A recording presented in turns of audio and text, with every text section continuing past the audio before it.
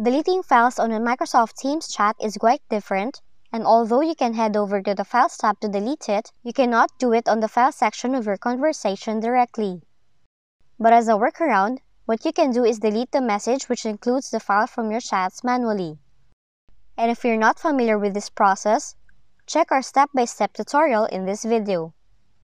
So the first thing you have to do is open the Microsoft Teams on your device and sign in to your account.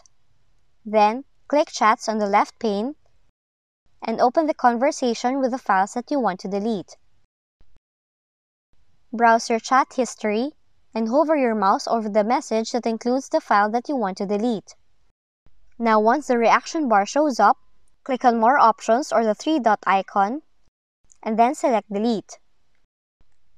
Just take note that the shared file still stays in the OneDrive for Business, and you may need to let the file owner delete the shared file of the chat in Microsoft Teams.